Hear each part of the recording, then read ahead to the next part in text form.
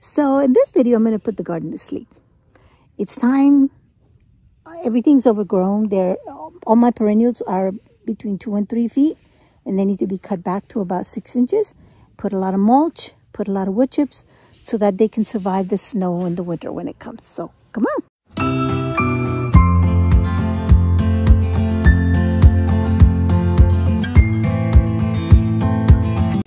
There's a lot of dead seeds I could still get, but I collected quite a bit. And some real pretty live ones, but it's time. It's time. It's just way too much. So I'm going to cut a lot of these. You know, it starts to get really cold at night. Comfrey will get cut, dropped right there. Beautiful purple flowers.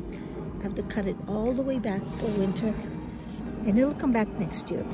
See how beautiful it is? It was a purple bloom. This is gonna get cut back pretty low. It's gonna die anyway, maybe to about here, and then filled with a lot of mulch.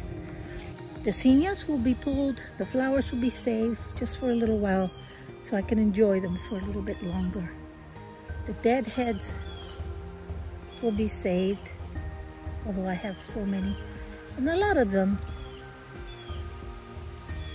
will come back next year as volunteers. They always do. That's how I got all these. Look at the pineapple sage. That's a beauty. As soon as the flowers fall and die, I'll cut it back pretty low.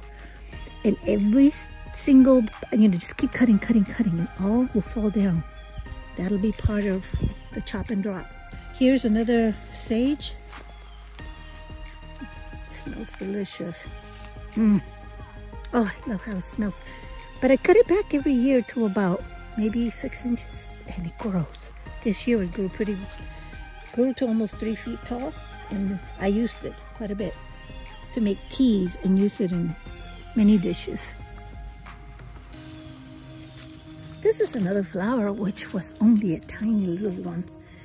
It could be clearly pulled out, separated. That could be 1, 2, 3, 4, 5, 6 plants instead of that one. I can just bring them out here, 5, 6 plants, and make this into a nice big bush along with this one. This could also be pulled out. See, pulled out. I'm going to chop it anyway all the way down, but I could dig it up and then just spread it out here, make it, thicker. This is a black-eyed Susan right here. Black-eyed Susan. Can do that so the black-eyed Susan spreads all around here, or I could take them and spread them all over. It's gotten big. It used to be a tiny little plant, not that big. But now that it's like this, it's just gonna spread. Again, this is my pineapple. Pineapple sage. It smells so good. As soon as these flowers die and fall off, I'll chop it all the way down to about maybe 6 inches. This flower, this was a baby flower, tiny, maybe 1 foot, and it has grown and grown and grown and spread all over. I just can't believe it. Sometimes I wonder, should I leave it like this or cut it back? And these daisies keep on giving, just keep on and keep on, even though they look that they should be dead. They just keep on. I have to cut it back. I'm dying here. Look at all those flowers. Do I cut it back today? Do I wait a week or so? But they need to be cut back. Garbage goes here. Buds go here. Flowers go here.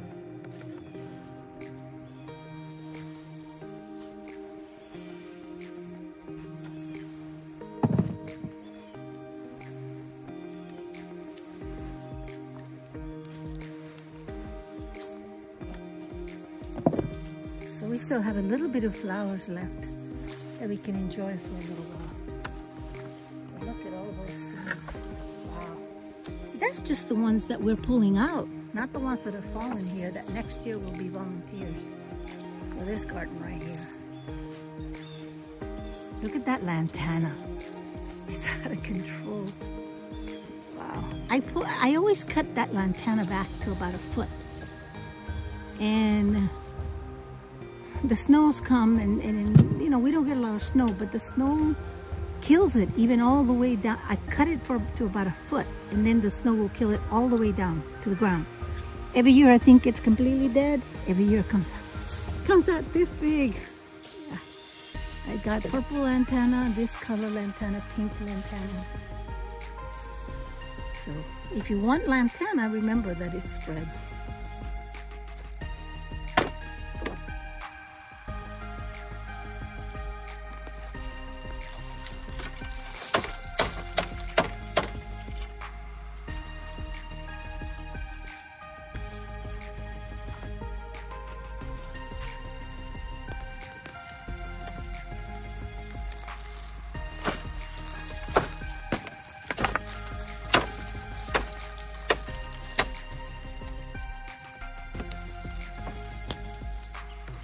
All right, I'm gonna turn you around.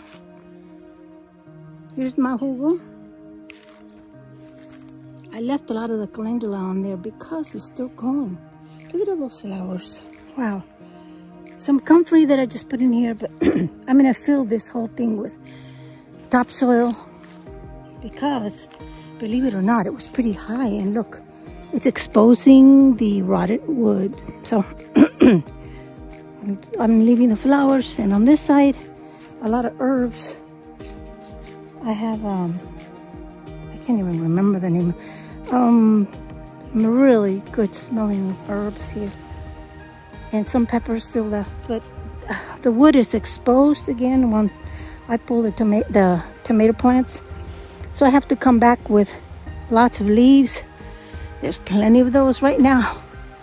All the leaves are falling. And there's some grass, you know, I still have the whole field over there still green. So I'm gonna get some grass clippings. Put a lot of grass clippings, so that'll be my green, my brown, and then topsoil on top of this. Top it off for about 6 inches, the whole thing. Leaving these plants there so they can come back next year. So cleaning the hugelkultur mounds, a lot of work. That has to be done. More pineapple sage. This was the mother plant. I took a baby plant out of this one and planted it back there where I showed you the other pineapple sage. Look at it. It just keeps going and going and going and going. Honey, don't worry about it anymore. I think we have plenty. Yeah? Yeah. Not only do we have that, but we have plenty of seeds. I need to film this in more than one part. This will be part 1, part 2, and maybe 3 will come up later. Hey, here I am again, sitting on my beautiful swing that I got from Paula and Alicia of Just Living. And I'm telling you, whoa, what a swing. What a delicious way to end a video or end your day in the garden. Oh my goodness, I love it. Thank you.